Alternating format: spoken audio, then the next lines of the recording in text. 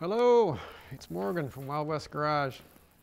So I'm going to be doing some more work on this truck here. It's a 1946 Ford F1. And if you're just tuning in for the first time, I've posted a couple of videos on this truck with regards to the disc brake conversion that was installed on it. I didn't restore this truck. It came to me this way. It's a beautifully restored truck, but it has a couple of issues, or had a couple of issues with the disc brake conversion. So if you're thinking about doing a disc brake conversion, or if you're curious what I did to this truck and how I fixed the issues with it, you can go and check out the video I posted on that. And it might be helpful to somebody that's shopping for some parts or just want to make it yourself. I ended up making a caliper bracket for this truck myself. So that really worked out well, so you might want to check that out. But anyways, so today the job that we're going to be doing is the turn signal conversion. And like most vehicles of this area, this truck didn't come with turn signals from the factory. It wasn't until the mid-50s when they started building cars like the 57 Chevy, and I think the 53s had factory turn signals as well. So a lot of cars were being equipped with turn signals as standard in the early 50s. Maybe not so much even pickup trucks, I don't know, but I think Buick was one of the first manufacturers to start putting turn signals on their cars as a standard feature. But anyways, that's enough about the history of turn signals. We're here to learn how to upgrade your pre-50s vehicle. And what I'm going to do to this truck will apply to just about any pre-50s vehicle, or any vehicle that doesn't have turn signals. This light here is strictly a marker light. It only has one filament, so I'm sure you can buy aftermarket sockets or housings that will take two filaments, but I'm not going to do that. I'm going to modify these. Anyways, I'm going to show you how I do that. I'm going to show you how I installed the turn signal lever on the column, and I'm going to show you how I wire it up to make it all work. So let's get to work. So here are the parts that I'm going to be using. And this is a truck light brand switch.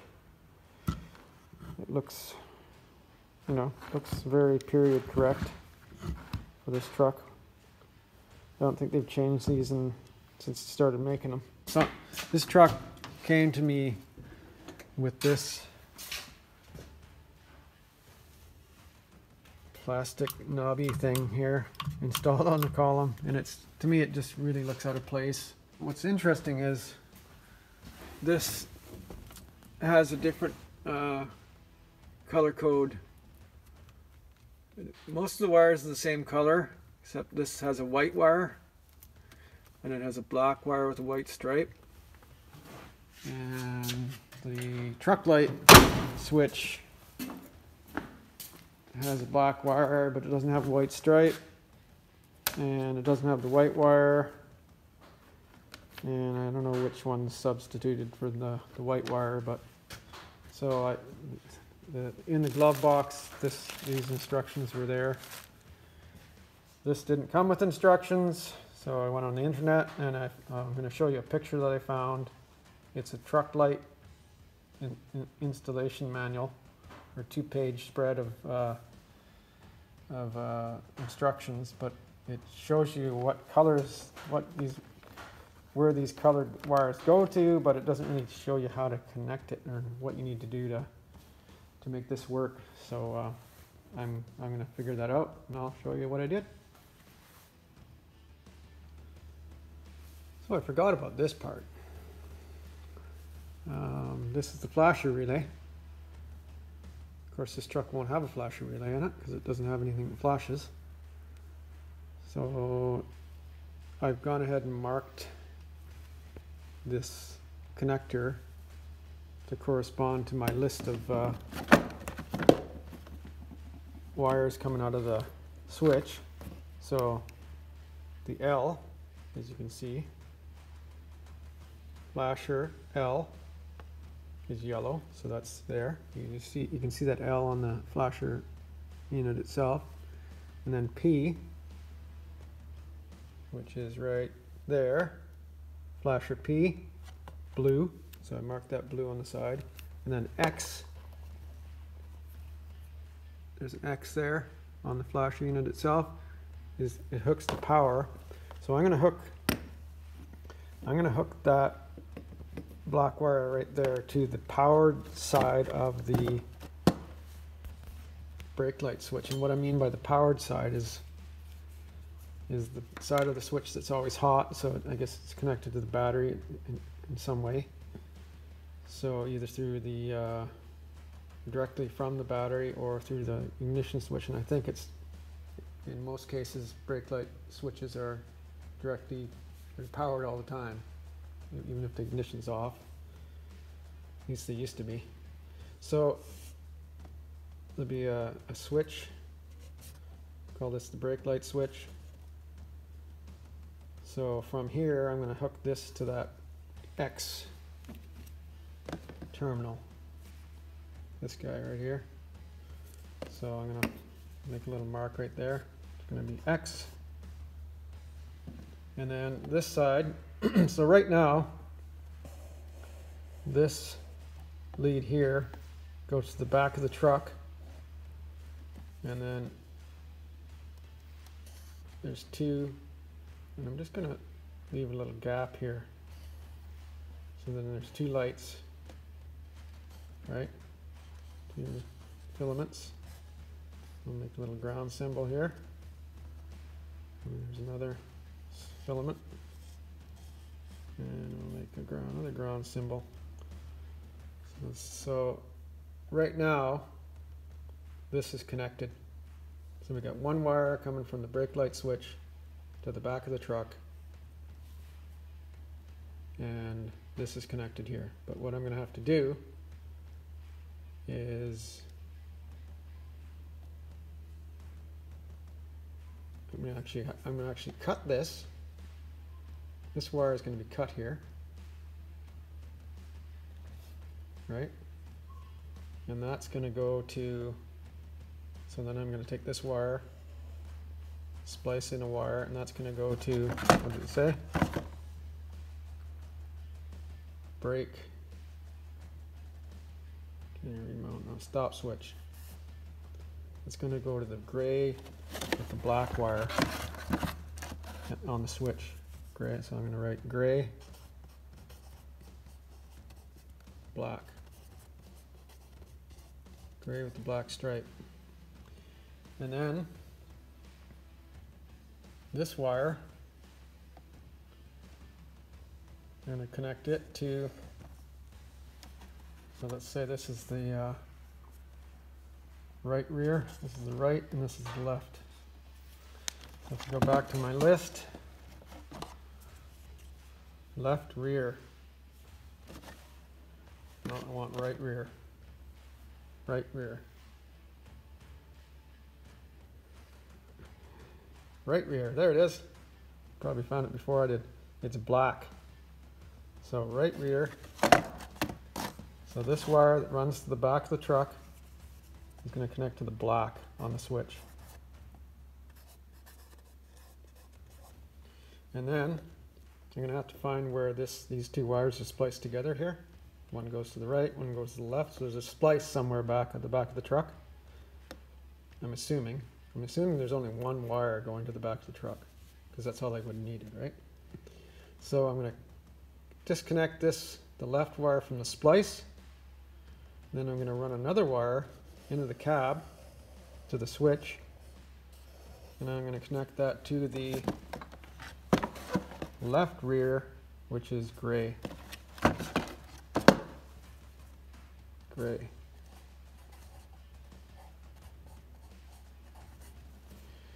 And then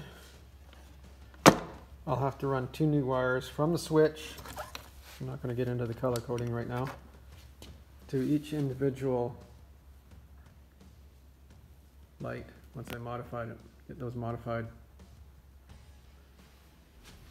All right, so here's the wiring diagram I was talking about. So it doesn't really show the whole picture, doesn't tell you what's going on with that stop switch and that line running between the two taillights is a little bit confusing.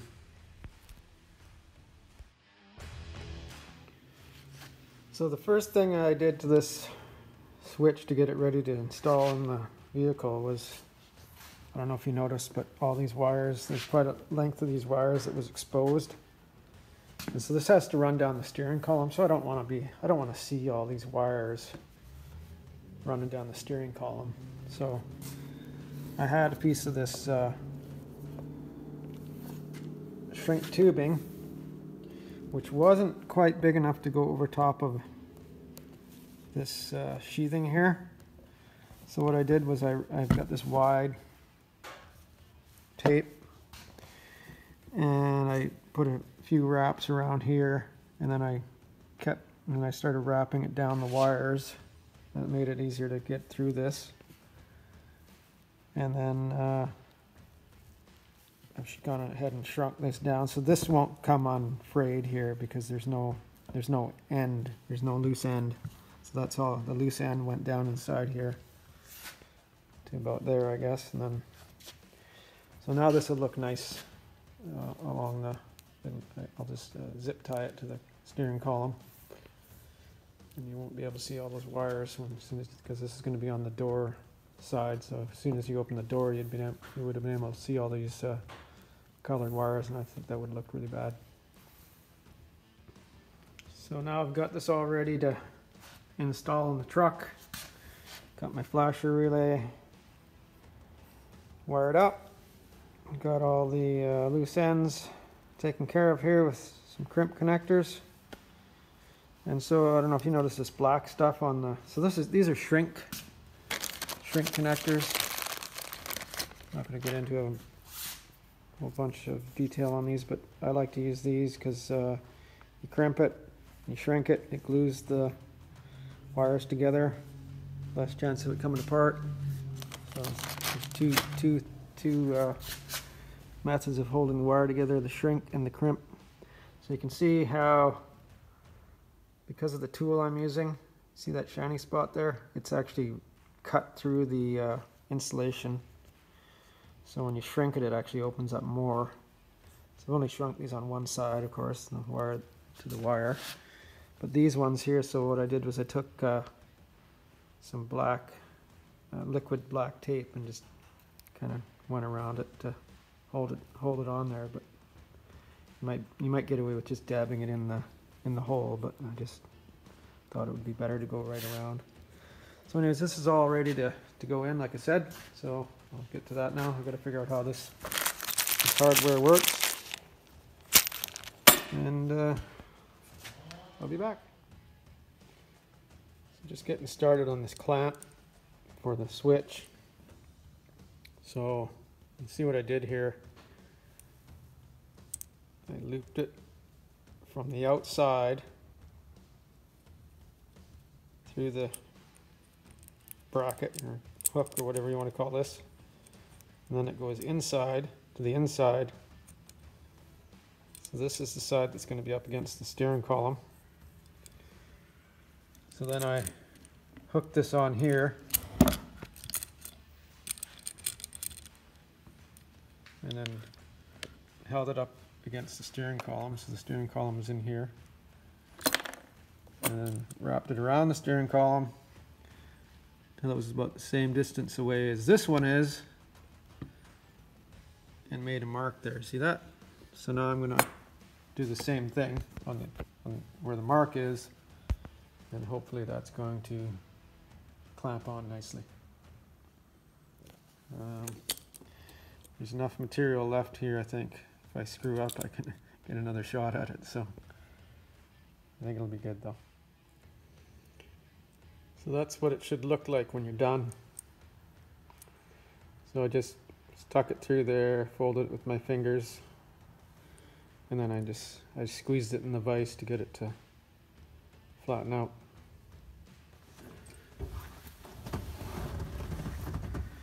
So I think the easiest way to do this is just to start these screws in here like this with the, I don't know what you want to call these things, the fancy washers. Not really washers, but, and then hook one of them in, bring it around,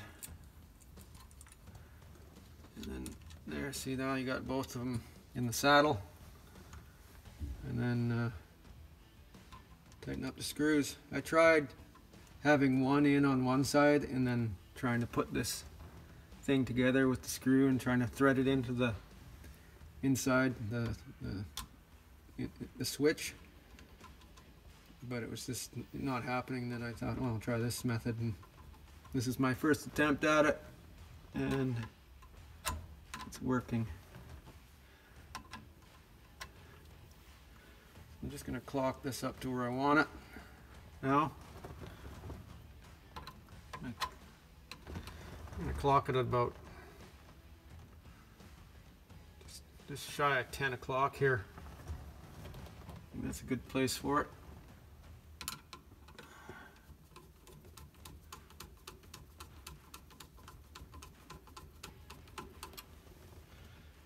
Hopefully my clamp isn't too long.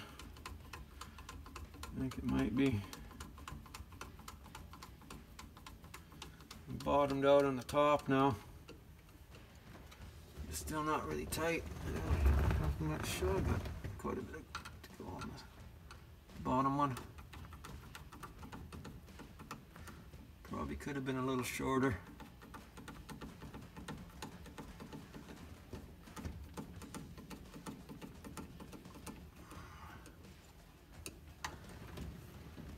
And bottomed out now.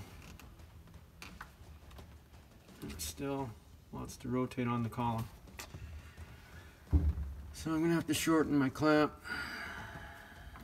Yeah, now it's really spinning. Okay, fail. So I shortened that strap. I just straightened it out, flattened it out, and then rebent it about 3/8 of an inch further this way. And now it's on there nice and tight. There's still some threads left on both sides. Still was able to use the same method of mounting it or getting it all together. It was a little difficult getting these cross pieces over the hook, but it went. It wasn't too short. So anyways, I think probably the way to do this would be to just put these pieces all together, run the screws down, you know, within 1/4 of an inch of bottoming out, and then measure. If you can hold this tight against here and then measure around, you can get a better idea of how much strap you need. So anyways, that looks good. It's on there. It's good and solid. So moving on to the wiring. A couple more things I got to do before I start the wiring is I got to modify these light housings here. And I don't know where the stuff's made, but or how old it is. I don't think it's that old. This truck hasn't been around for that long. Look at this junk. I would assume this was brand new when it was, you know, installed on the truck. But it's just, this rubber boot is just rotten junk. Anyway, so what I'm going to do is I'm going to cut these sockets out of here, and then I'm going to make the hole big enough so that those clips can go into the hole, and then I'm just gonna tack those on. Actually, that looks about the same size as this. Yeah, it would be. So I have to slide it in from the inside, and I can just tack it. Yeah, because I want it to stick inside. as much as that one is, so. Right. Okay, so that's what we're doing here. So this socket, which is the one that was in here, is just a press fit. So I just smacked it a couple times with my hammer, and came out. So now I'm just wondering if this other one propped up here will just go in there the same way as a press fit. I mean, it's not going in my fingers, but I think I can figure out a way to get it in there.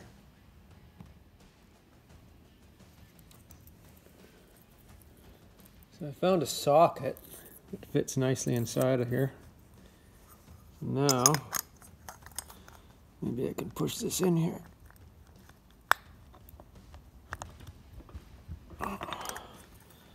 It's going to require some force. So I need to find a piece of pipe that fits over this, and then I can smash this in here. Okay, I found a socket that fits over that. I've already got myself into some trouble here because it's not coming out now. There we go.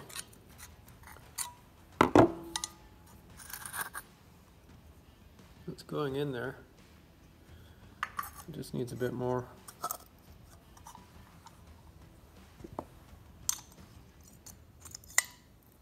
think. Not much though.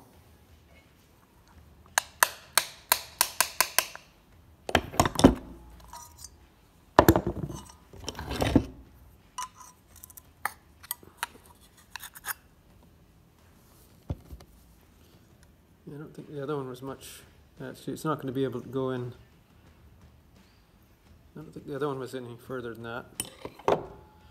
Let's see, this is the bulb I want to put in.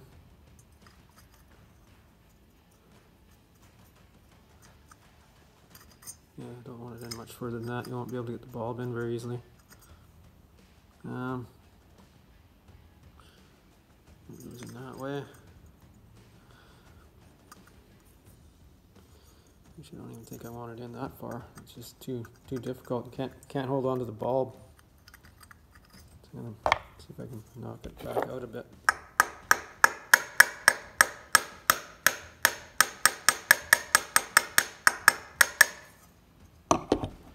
There, so I'll put the guts back in it and see how it works.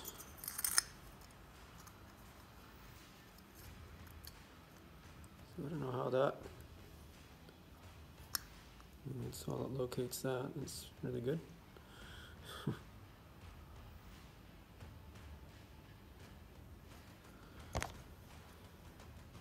So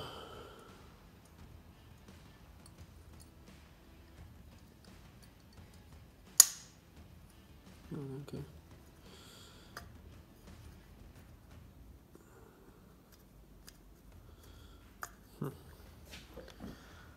Not a real easy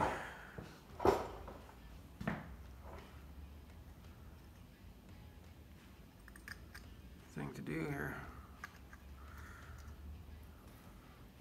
Not exactly high quality parts. The bulb doesn't want to go in there. Doesn't want to, you know how you got to turn it? I can't get it to turn.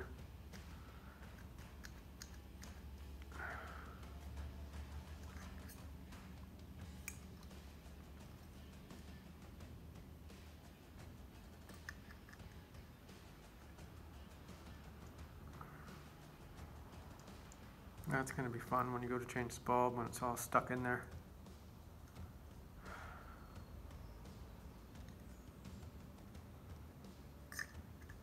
Junk. There we go. That's it's in there. A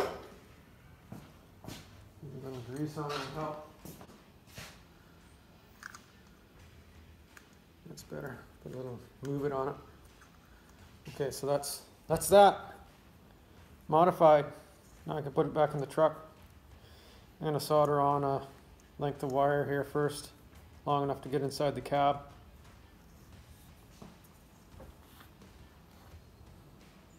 Actually long enough, just long enough to get inside the engine compartment, because there's a connector there for the old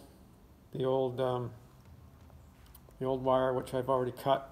So weld the original wire onto one of these. So so the original marker light, I want to solder to the dimmer of the two filaments. So one's the brighter ones for the turn signal. So that's the one I want going to the turn signal switch.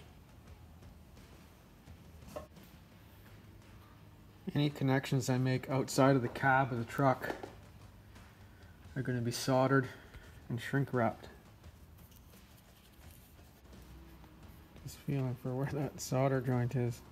Make sure I get it centered. Yeah, that's pretty good. Boom. Some high quality production here, boys and girls.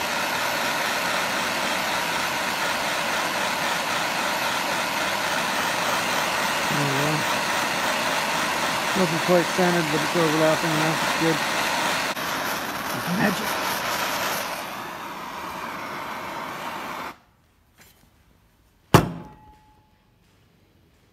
So here's the finished product. I managed to get another wire through the sheathing. Went in there pretty easy, I guess.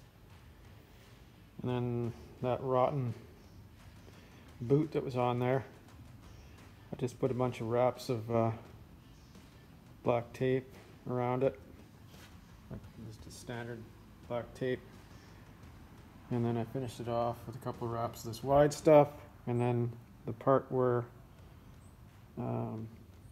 there's nothing underneath it to back it up, I just coated it with this liquid black tape, so hopefully that will keep it from getting wet inside. I think it will. Might put another coat on. So that's the first one. Got one more to do.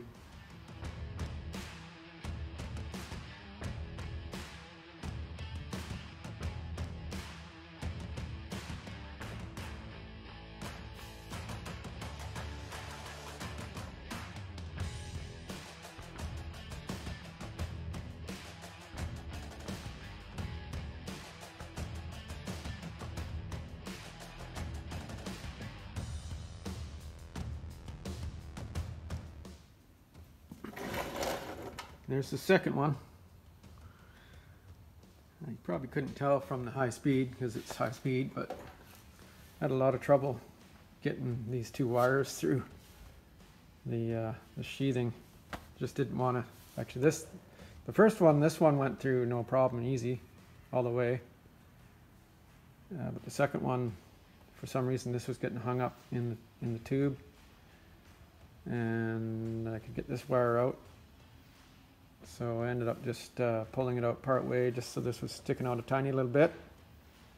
And then I taped the two wires together down here where they were coming out of the end of this. And I managed to get it pulled through. So anyway, now I'm ready to, well, as soon as this black tape goop dries, I'll install these back in the truck, and then I'll be able to make the connections. I got to put a connector on here. I'm going to put a connector like this, a butt connector on here as well. And yeah, so then we'll be ready to wire. I mean, this is part of the wiring, but be ready to run wires in the truck. So as nice as this turned out, you know, as far as putting this tape on here and putting that liquid tape on, you know, it really looks good, like it was gonna seal up. This won't go through the hole in the fender now. So I guess, yeah, even that rubber boot has to be off of the housing to get through the hole, and then you push this on after. So I've gone ahead and untaped all this. It's just a rotten mess.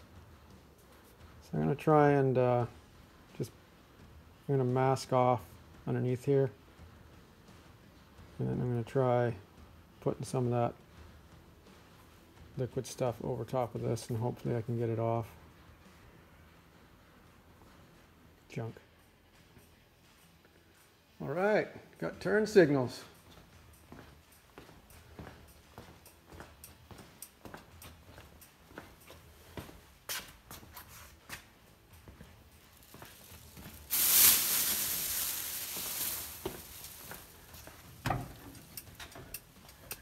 A little flashy light on there for right turn, left turn.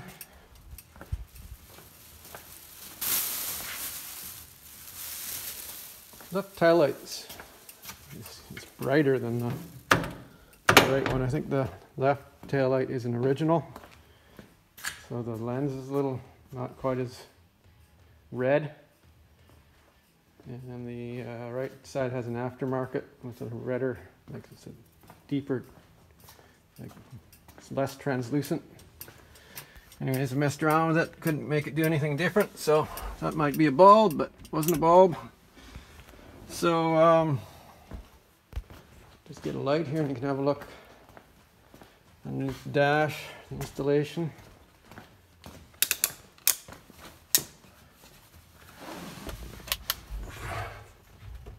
So there we go, got it all tied up. Got a fuse right there. There's the flasher, of course. It's tied up to the original wiring harness here. And I tapped into a terminal up there on that block, and it looks like all those wires that came off there go to the light switch, so tapped into the lighting circuit. So I ended up, I'll just quickly show you how the wires run down the column. I don't know if I mentioned that before, but so it's pretty tidy. This runs down here, up and under the dash. I got a big tie wrap there, holding it to the column. So I changed a couple things from my original plan. I was going to tap in here. I was going to tap in for power on the brake pedal circuit. To the X terminal on the flasher, but it was just easier. The power was right handy there, so it was just easier to connect that power there. And then because of the color coding, how it worked out. So so originally I was going to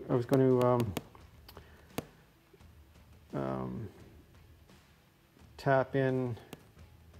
I think I said I was going to run. I was going to use the original wire running to the back of the truck for the right hand tail light, but I ended up using it for the left hand. So it's the same color coding. I just instead of tapping the black wire in up here, I tapped it in, or I ran it all the way to the back and over to here, and there was a plug in there. I just disconnected the brake light filament lead and connected directly to that.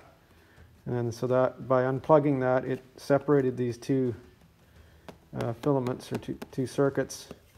And then so I just undid the this line wasn't gray, but it was kind of off white, which was closer to gray than black would have been. So so that worked out. So there's a gray wire coming down here, and I just spliced in. So that runs back here to the left turn signal. So basically the same circuit, I just did it a little differently than I originally was going to, or had planned to. So let's that's about it. That's all I can say. It was pretty easy. It's just time consuming, and you know, it is what it is. It takes time. So I'm gonna wrap it up here, and the fella that owns this truck is gonna come and take it away. There's more work to do, but we're gonna defer that to probably in the springtime. You can you gotta adjust the hood, or try to adjust the hood. So anyways, this truck will be back, but for now that's it. So thanks again for watching. Take care and see you next time.